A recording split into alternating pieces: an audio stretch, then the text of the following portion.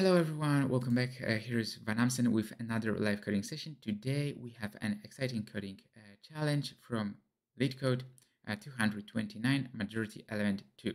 So let's dive right in. This problem asks us to find all the elements and integer array that appear more than n divided by 3 times. So n divided by 3 that appears and sounds interesting, right? So let's first look at some example. So for example, here we have 3 divided by 3 and we output number 3 because number 3 has 2 occurrences. And if we have something larger, like for example 3, 3, 3, 4, 4, 4, 5, we need to output 3 and 4. And yeah, so because both 3 and 4 appear 3 times, so count is 3, and we need to output numbers that are greater than 7 divided by 3. So it's a bit bigger than 2, and both appear 3 times, so both are outputted, and 5 is not outputted because it's appear only once, and we are asked about 7, so n divided by 3. Okay, so now as we understand the task, let's dive into the logic. So at first, it might be tempting to use a hash map to count occurrences, but we can do better than this. So with a hint from the Boyer-Moore voting algorithm, and we realize that at most only 2 numbers can appear more than n divided by 3 times, and with this insight we can use 2 counter and 2 candidate variable to track potential majority element.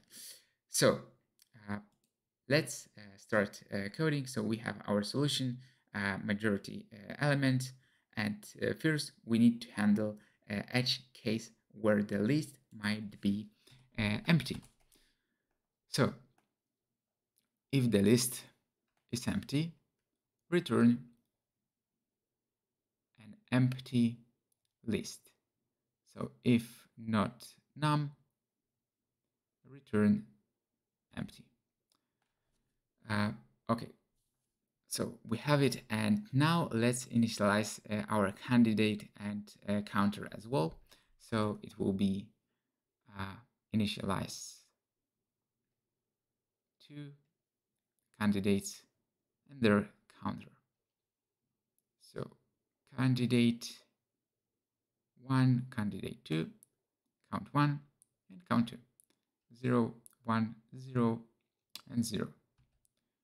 So let's iterate through our number and apply the modified a bit Boyer-Moore logic. So we'll do this Boyer-Moore voting algorithm.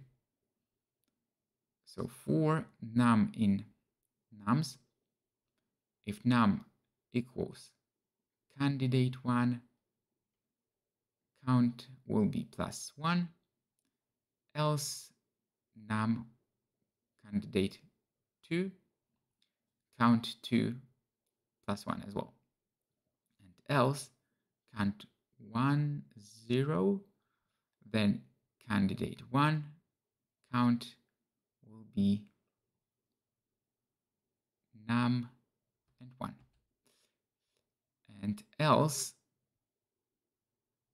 so count 2 will be 0. So if it's 0, candidate 2, count num 1. So we just simply initializing, and else count -1 and count to -1 as well. So verify the 2 candidates. So this main part is Boyer-Moore voting algorithm, a bit modified. And finally, we need to verify our candidate and to return those which actually appear more than n divided by 3 times.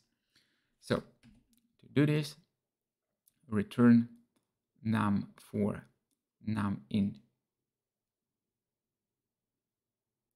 candidate 1, candidate 2, if num count num greater than len of divided by 3.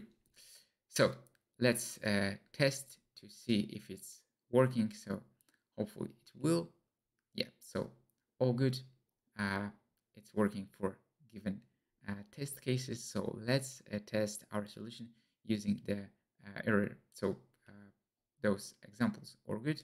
And now also for unseen test cases. So submitting, and yes, so our implementation bit 57% with respect to runtime. I think I have in first try even a bit faster, so between 91, 99%, but probably it's depend on runtime. So there we have it, a beautiful optimized solution for our problem. And remember, sometimes the key is not just hard work, but also understanding the underlying principles of algorithm and cleverly adapting them. So if you enjoyed this session, smash the like button and consider subscribing for more coding adventure, challenges, tutorial, machine learning, tech, and much more. And until next time, keep practicing, stay motivated, and happy coding!